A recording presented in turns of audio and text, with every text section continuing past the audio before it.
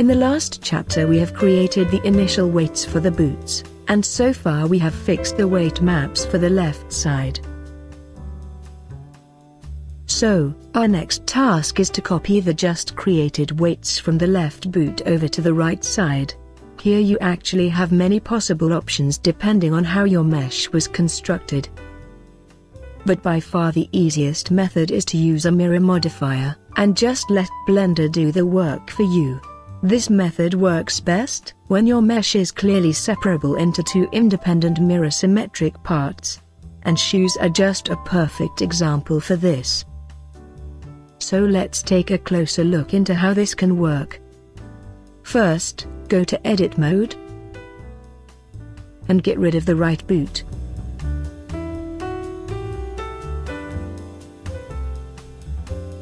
Now enter the modifier stack and add a new mirror modifier.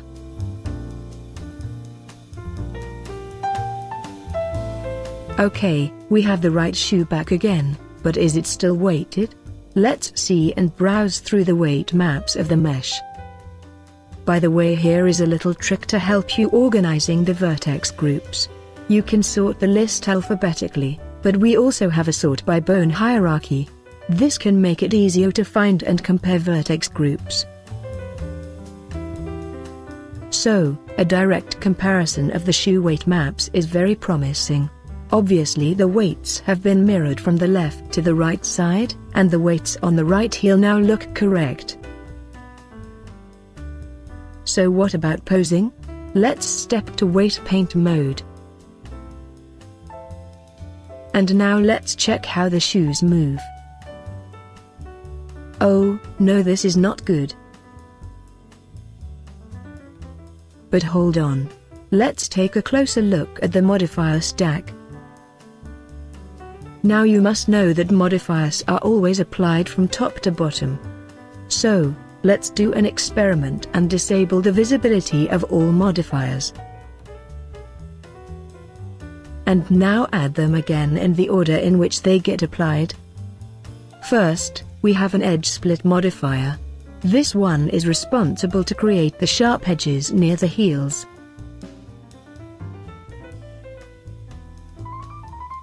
Then, we have the armature modifier, which is responsible for the animation. Then at last, we have the mirror modifier. So you obviously spotted the problem. When the armature modifier is applied, the right boot does not yet exist. So there is nothing on the right side to animate. Then the mirror modifier is applied after the pose has been applied, hence the right boot now mirrors all animations from the left side. And because of this they both move in synchronization when we animate the left bone. But they do not react at all when we animate the right bone. And now all we need to do, move the mirror modifier above the armature modifier, and all is well. Please note, when you later want to tweak the weight maps, then please never place weights on the mirrored boot, because then Blender gets confused and attempts to add weights to the wrong side of your mesh. So from now on, whenever you change the weights on the left boot, the weight is perfectly mirrored to the other side, and you can be happy. But there are also two caveats here. First, you have to ensure that the vertex group option is enabled in the modifier. And then you have to ensure that the mirrored vertex groups actually exist. Let me demonstrate this. I delete the mirror modifier again. And I also remove the vertex groups of the right shoe. Now I add the mirror modifier again and place it above the armature as we did it before. And now the weights are mirrored. However, the missing weight groups are not automatically created, thus the mirrored weights are kept in the same weight group as the original weights. But there is an easy fix for this. When a specific bone weight group does not yet exist, then it is sufficient to simply add a new vertex group, and name it accordingly. As soon as it exists, it will be instantly recognized and automatically filled with the appropriate weights. However, while it is okay to create the 3 missing mirror groups for the shoes manually, this can become a tedious task when you have to add the groups to an attachment that uses all of the existing bones. But again, the Avastar toolkit comes to a rescue. We provide a tool for automatic generation of the missing mirror groups. So let me demonstrate the tool in action and delete the just created mirror groups once more. Now open the Weight Tools panel, and call the function, Add Missing Mirror Groups. And now the mirror modifier sees the groups again, and generates the mirrored weights, and all is well again.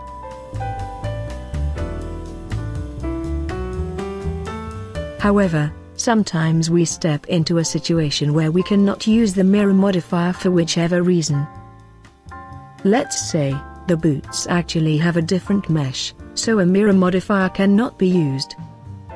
Okay, let me revert to the initial situation, where we have modified the left side, and now we need to copy all of this over to the right side. So here is one way how you can get the weights mirrored to the other side without using a mirror modifier. Let's step to weight paint mode, and select all bones on the side to which you want to copy the weights. Then in the Avastar vertical tab, locate the weight copy tools, and select mirror from opposite bone. By default the mirror type is set to vertex. Thus the mirror tool does a vertex-based mirror copy. And this can become another pitfall. Vertex-based mirror copy sometimes does not work as you might expect. The reason for this is Blender's mirror copy tools are extremely picky about the mesh topology. If the meshes are not exactly symmetric, then you can easily end up with your weights spread over the mesh in very unexpected ways. When this happens to you, then you can try to switch the tool options from vertex-based copy to topology-based copy. Then call the copy tool again. However, topology-based copy often fails as well, especially when you work with low polygon meshes. And because of this we have added a new Smart Copy tool to the Sparkles add-on. This tool does a shape-based copy. And the good news is, the shape-based copy tool will never fail to copy the weights from the opposite side, as long as the shapes of both sides are similar. So, this is one situation where the Sparkles add-on can become a nice little helper for speeding up your workflow. However, if you do not have Sparkles, then you always can fix this problem by first making your meshes 100% symmetric and then use the mirror modifier for the task. Okay, back to our boots. After we copied the weights over to the other side, let's test the weights for both sides again.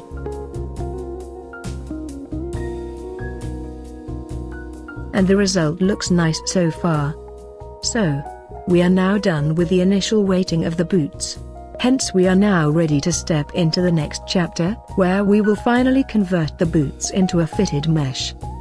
Please take your time to play with the modifiers and with the weight mirror tools, and allow yourself to make experiments. Until then, I wish you a lot of fun with the mirror tools.